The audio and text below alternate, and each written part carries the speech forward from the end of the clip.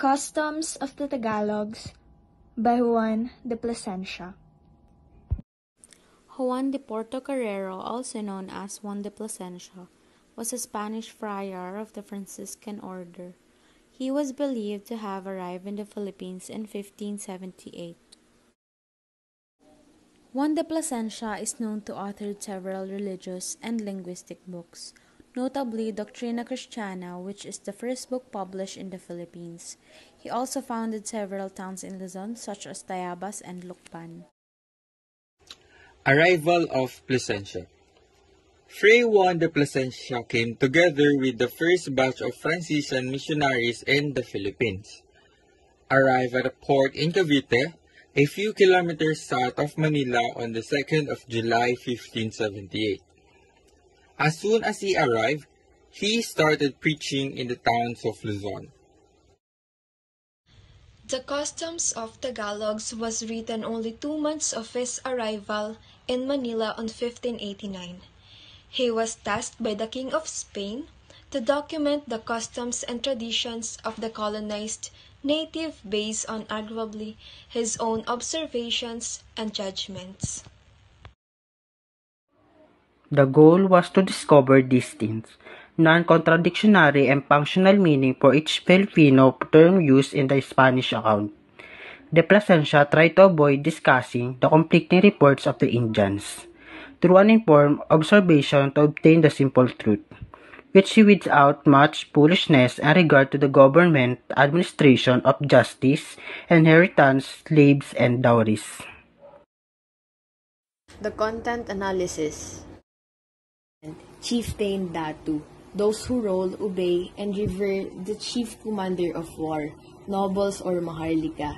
They are not taxed since they were born free, commoners o aliping namamahay.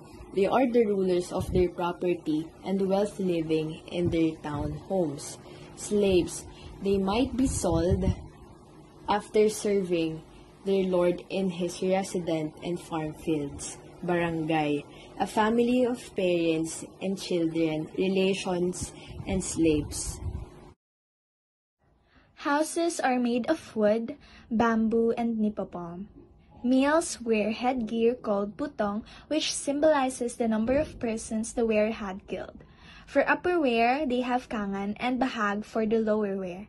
For the females, the upper wear is kamisa or baro and saya for their lower wear.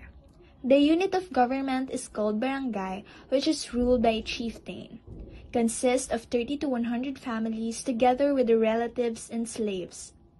The chieftain's executive function includes implementing laws, ensuring order, and giving protection. They worship many gods and goddesses. They have Bathala, the supreme being, Idayanale, god of agriculture, Sidarapa, god of death, Agni, god of fire, Balangaw, god of rainbow, Mandarangan, god of war, Lalahon, god of harvest, and Siginarungan, god of hell. They believe in aswang, duende, kapre, tikbalang, and tiyanak. They also believe in magical power of amulets and charms, such as anting-anting, kulam, and gayuma. Many of the 16th century beliefs and practices are still present today. Filipinos already had a government and living a rich culture, and that people back then were already facing injustice amongst the evident social classes. It became the basis for Spanish laws and policies in the Philippines. Plasencia's Code on the Ancient Customs of the Tagalogs serves as the basis as it is a record of the beliefs and practices of the Filipinos during the pre-Hispanic era.